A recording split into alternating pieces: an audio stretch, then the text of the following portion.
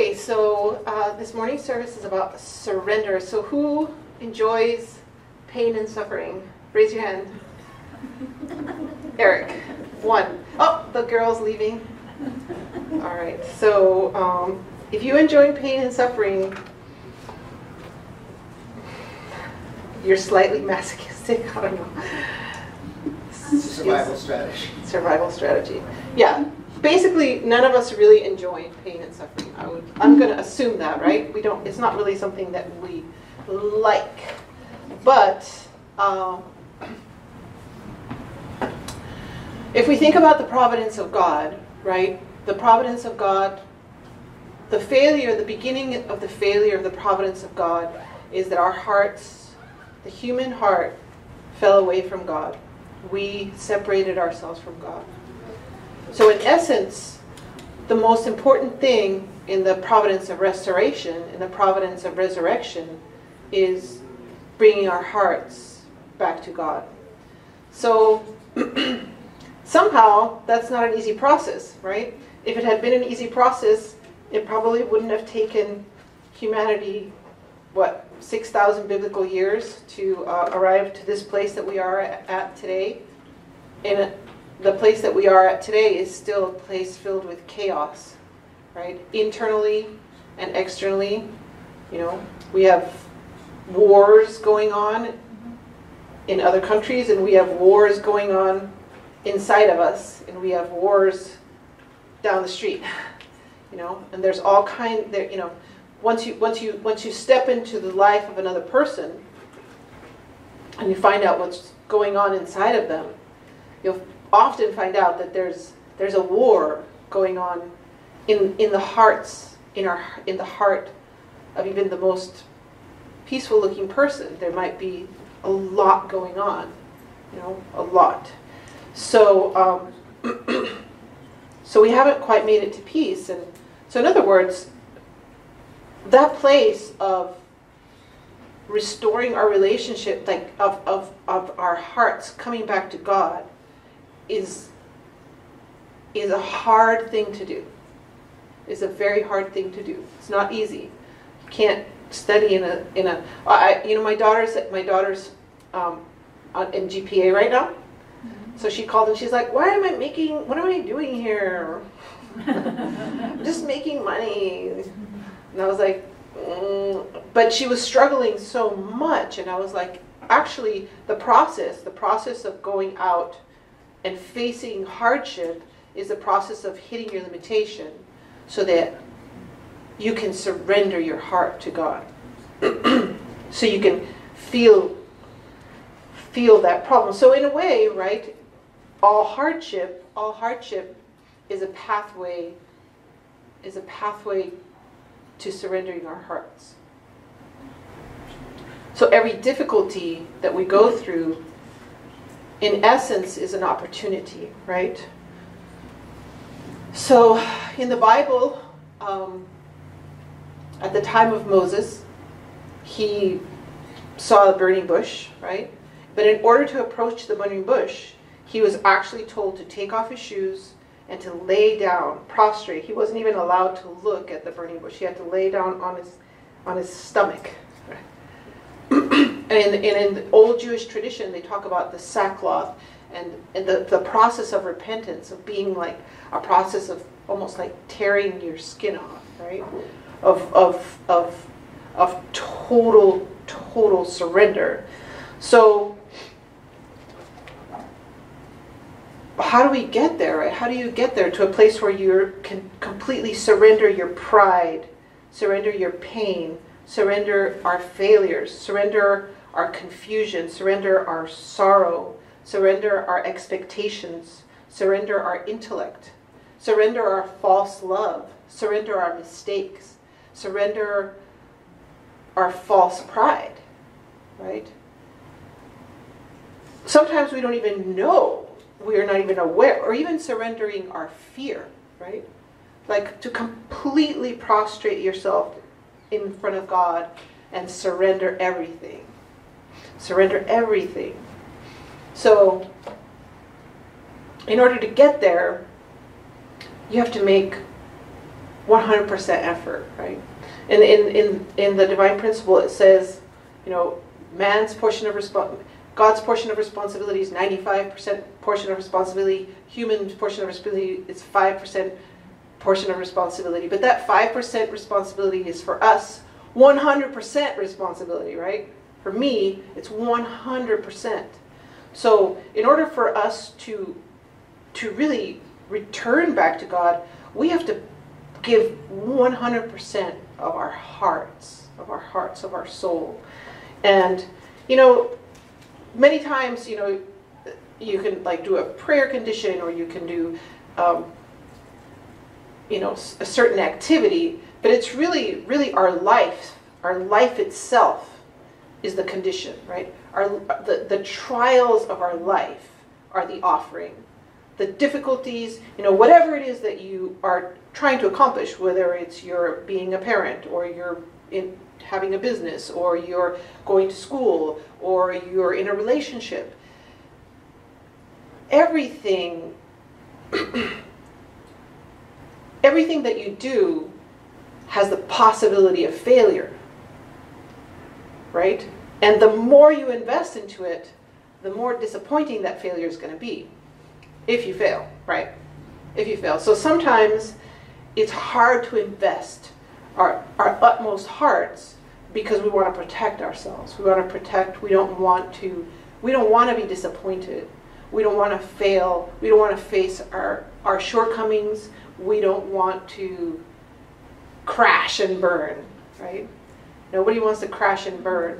But it's that process of crashing and burning, when we put our whole hearts in there, that is the opportunity to really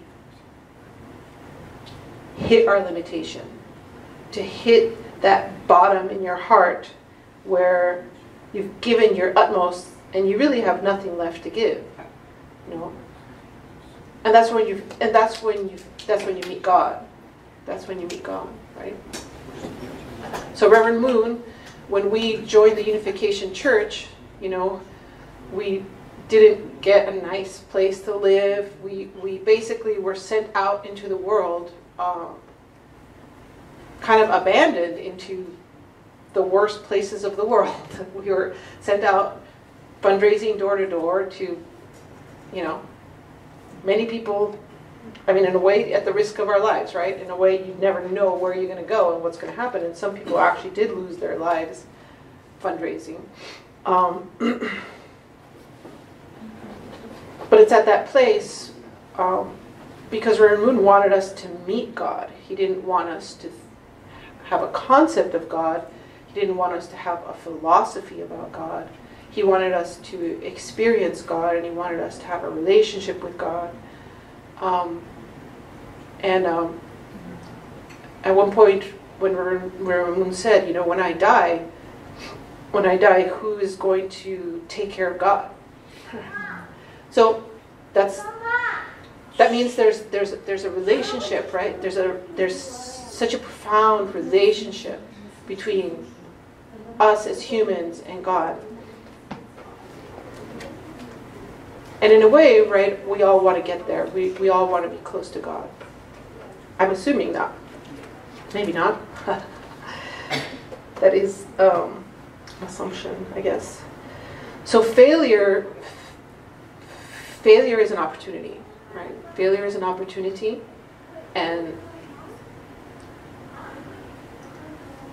sometimes we don't even know, right? We don't know what's behind the door, right? Behind the door of our shortcomings, right? You're like, everything's fine, and then suddenly, if things don't go fine, suddenly you open the door, and there may be something behind that door that you don't even know is there. So failure, in a way, is a way of finding out what's really going on in finding out who we really are. Finding out who we really are. Because until you hit that point, you don't know what you're going to do. You don't know how you're going to behave, right? So in a way, we should seek failure.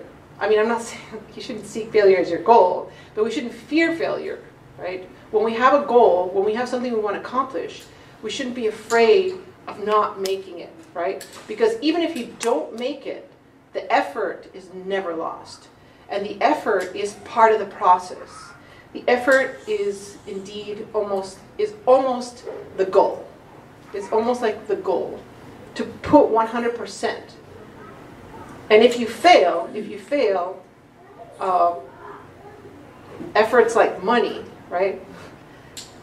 Cash, spiritual cash, in the bank of God's heart, because God never forgets. God never forgets the effort that you put into something, you know.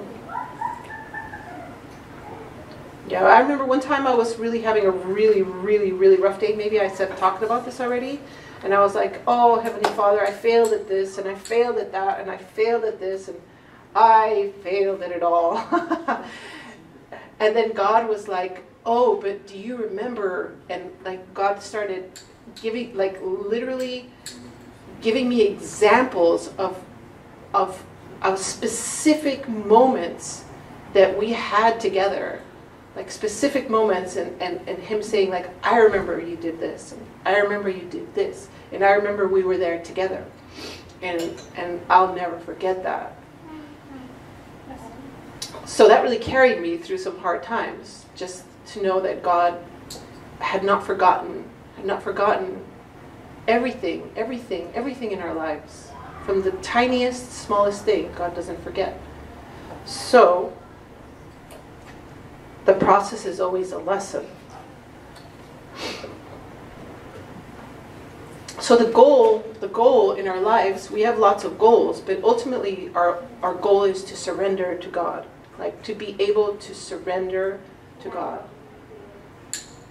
So the instructions, as by Charles's advice, the instructions are give your heart, you know, give your love, give your deepest, try your best, you know, try your best. Even if it's something small, even if it's just something that seems insignificant, even if it's just one person or one thing, it's valuable, right? It's valuable.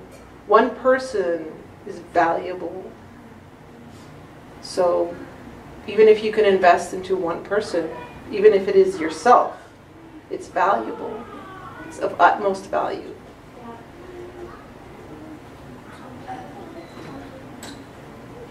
You're going to have to figure out how to do that.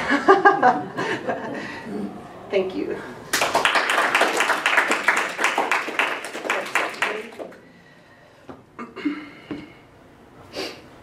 Dear Heavenly Father and our true parents, we want to offer just our gratitude to you.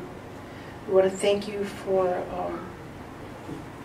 just being faithful and loyal and being loving and kind and forgiving.